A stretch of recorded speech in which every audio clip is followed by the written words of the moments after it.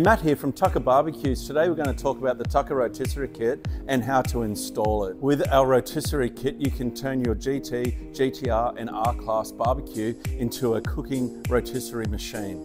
Whether you're craving a succulent roast chicken or a leg of pork or anything you can roast, you can do that on the Tucker Rotisserie Kit. Simply load up your favorite food onto the rotisserie and just watch it rotate as it cooks your favorite food. Not only that, for something extra with the rotisserie kit, you can add a charcoal tray to the GT, GTR or the R Class Tucker barbecues just for that extra flavor with your rotisserie. Now let's see how we can set it up onto the barbecue. When you buy the Tucker Rotisserie, it comes with a rod, a motor, pair of prongs, motor bracket, counterweight, securing bush, and some nuts and bolts. To set it up, you need the roasting hood. If you got the flat lid on your Tucker barbecue instead of the roasting hood, you can come to one of our Tucker stores and pick up a roasting hood. Once you have the hood ready, remove the rear stainless steel cooking shelf from inside the hood. Attach the motor bracket to the roasting hood by opening the hood and using the nuts and bolts provided to secure the bracket in place. Then simply slide the rotisserie motor down over the top of the locating forks on the bracket.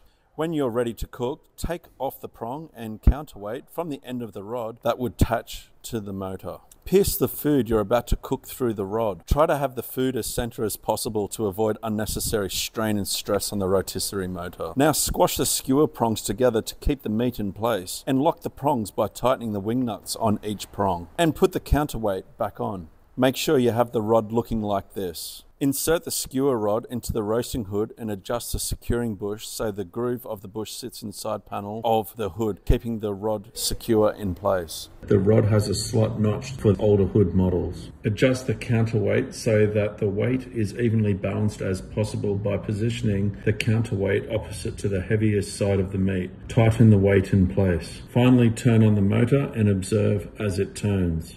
If you hear the motor straining at different positions of rotation, the meat and counterweight might require repositioning. That's all folks. Now thanks for watching and enjoy your Tucker Rotisserie Kit.